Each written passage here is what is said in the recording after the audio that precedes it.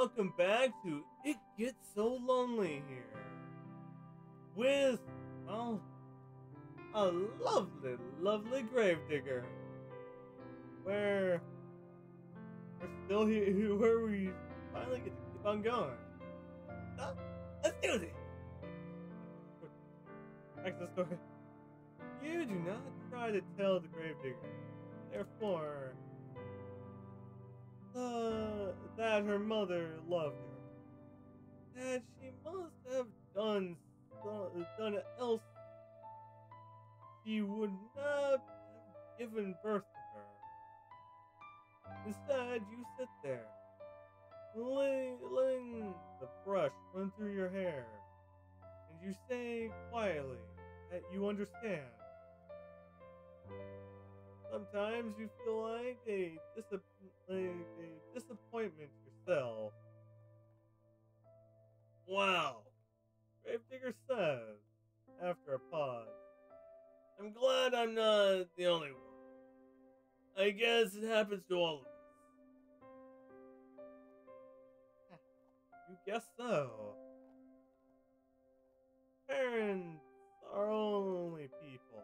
After all, well, one would have one's parents. Parents would be kind and attentive. They, too, only fall victim to compromise of their own. Yeah. Just because one has brought a child into the world, it does not mean one will be able to take care of it properly.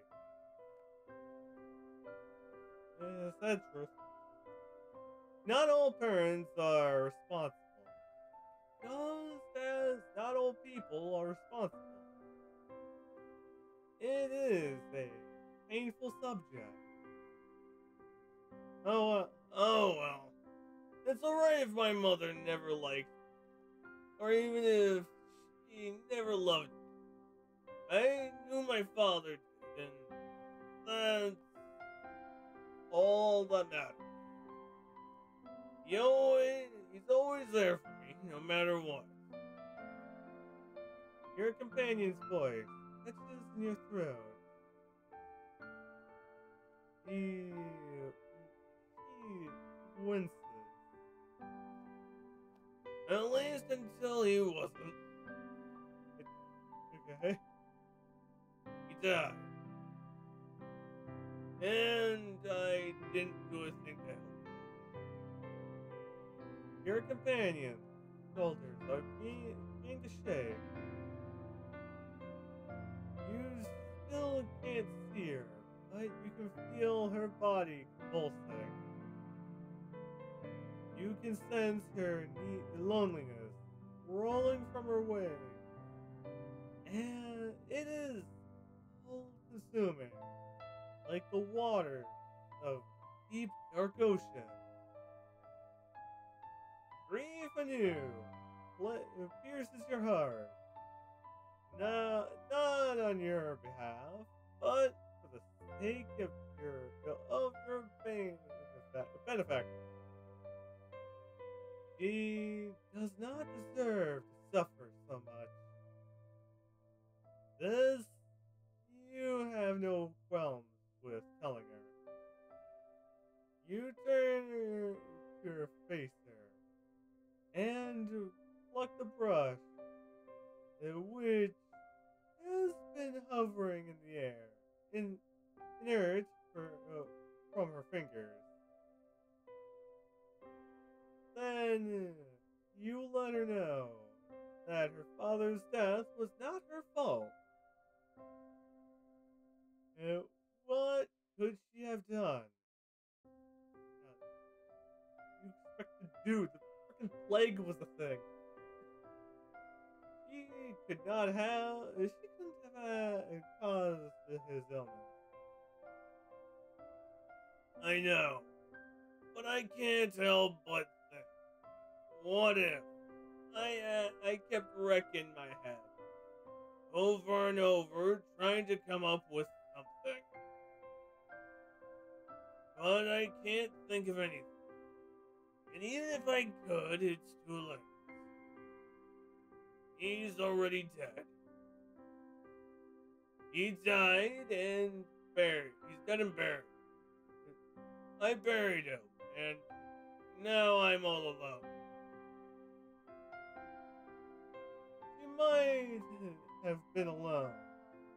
You tell the gravedigger, but he isn't now, and not anymore. Oh, yeah, we have main character over here.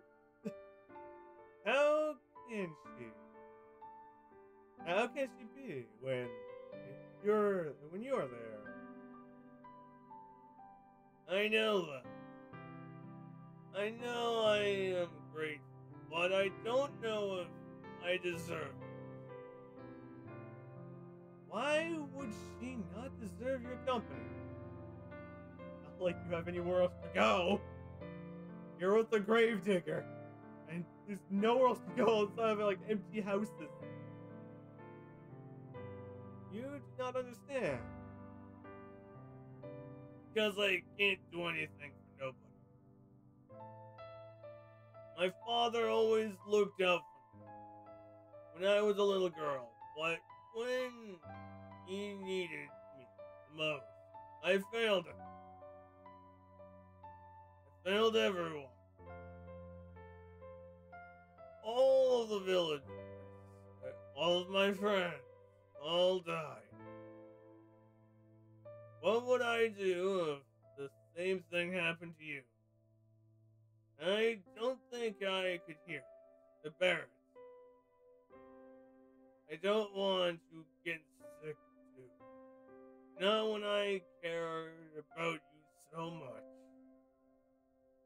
I thought I got used to being on my own. But now you're here, it's making me worry all over again. I've been worrying so much I can't sleep from it. Well, in isolation for like what? We could assume what, maybe a couple of years? It makes sense, dude. For someone to kind of walk by and you finally find a friend again. I'm scared. Your compassion, your companion's voice, is in your throat. And she collapses in on herself. She leans forward in your arms. Wound about her, almost her middle. As if to steady herself, and she cries. Cries and she cries and she cries. For a few moments, you look at the gravedigger, unsure what to do. Her pale face stricken with silvery tears seems to flicker in the candlelight. Her shoulders, which seem too slender to bear the accommodative weight of all the sorrows she has endured, are shaking. Your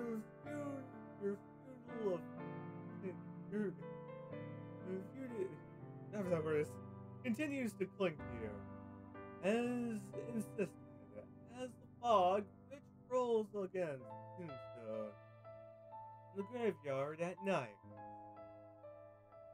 You are not so very tired, however. You cannot offer your hostess some comfort. And you do not know what you can say to console her. You feel too worried and too weary to think of a pretty solution.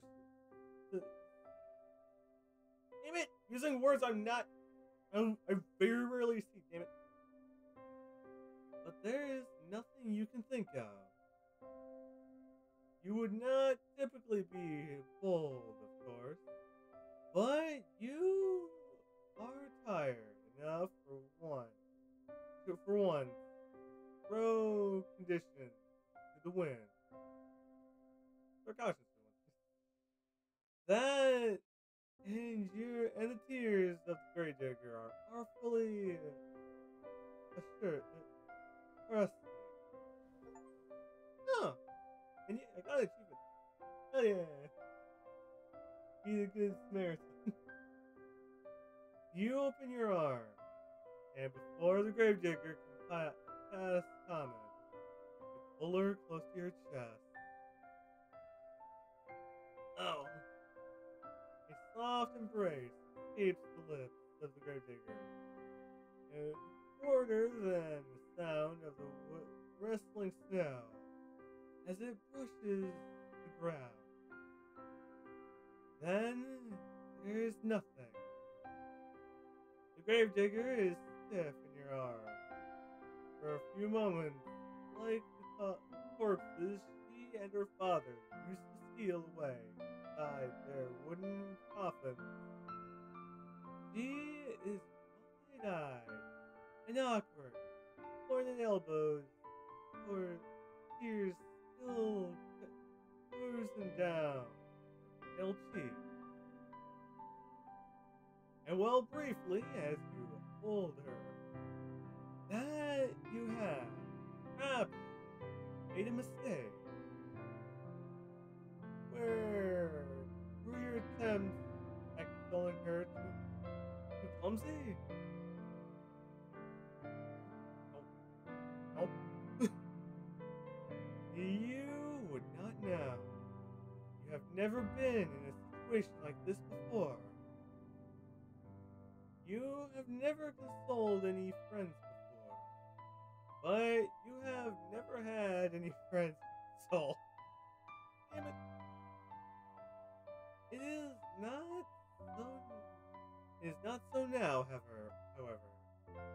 You are far away from your old life as possible. Be and the Gravedigger does not curse you for being impeding. Neither does she try to squirm away from you. Instead, she sits there, still as a statue, carried in your arms. Oh, I'm deaf. I'm very sorry to show you something so embarrassing. It's just, I get so lonely. You're not lonely anymore. Until at long last, with a earthy sob, she lets the full weight of her body against yours. You run your hands against your sobbing companion's shoulder blades, and her back, and gently you soothe her. You tell her that she does not need to apologize. There's no shame in crying. You hug her for many minutes while she sobs against your chest, wetting the front of your nightgown. No further words pass between you night and you the night, but they do not need to. Words are irrelevant in a moment as tender as this, shared between two souls who have came to an understanding one another together, mutually lonely. Tears slide between your sheets. You feel exhausted, and the Gravedigger joins you without asking for permission. It would be unnecessary play of politeness. Really, given your into your acceptance is all but assured. You have already accepted the Gravedigger.